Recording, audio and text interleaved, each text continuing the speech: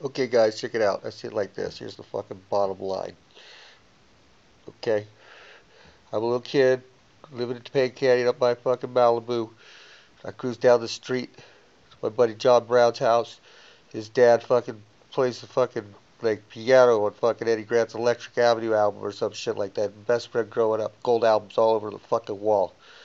I'm sneaking over the fence and I'm playing in the fucking little clubhouse, fucking 2, 3 doors over.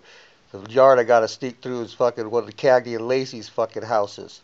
The contractor builds my dad's dream house is fucking the one that just built fucking Cagney and Lacey's house or some shit like that. So now I'm fucking playing in the little fucking kids playhouse at the fucking neighbor's house from John Brown's house. Now fucking what happens is I fucking I walk 3 blocks up and down the street from my house. Now that we live there, to fucking John's house and back. I'm walking up and down the street. Who's walking up and down the street? Fucking good old fucking Robin Williams, dressed in his fucking Mork and Mindy outfit. But I didn't know no Mork and Mindy on TV, and actually I don't even think it's on TV yet. So his ass says hello, or at least I say hello, and he gives me a peace sign, says Nanu Nanu. I'm like, God damn, fucking that guy is fucking awesome. And then I see the TV show. He's sitting in a fucking egg. Like I said, the 80s fucking rocked. Who wasn't happy in the 80s? They're a fucking kid playing out a good time. If you didn't, I'm sorry, man. It wasn't my fault, but let's make it good for our kids now. So Robin Williams not with us no more, right? Right? Is that correct?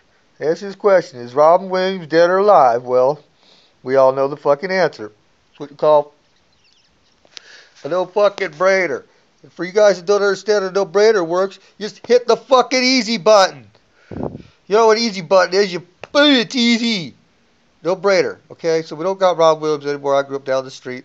I live in Malibu. I've been around all these motherfuckers. Fucking right next door, playing in fucking their backyards. I mean, not just forcing around, kidding. For real, I was playing in the fucking Rob Williams' backyard when I was a fucking little kid. I grew up in Topanga Canyon. He reckoned was playing our fair that year. It was like the town fucking guy. So like I can be fucking funny. I like kids. I got one. I'm a great fucking replacement, dude. Fucking hook me up, dude. I'll be like Robin Williams #2, and I'll give total respect to the man. Fuck, carry on his legacy for him. Fucking, he didn't mean to go or whatever happened, but I'll take his place just to make things right. He was a good man. We need to follow his lead. He was a leader, the kind of person we needed. He didn't need to go. I don't know how to fix things so many ways. And one of the ways I know is just throw myself in there, get involved, and do the job that needs to be fucking done. So, I don't know. I'm asking y'all guys, what do you think? Can I replace Robin Williams? No disrespect to the man. That's what I think. Check it out.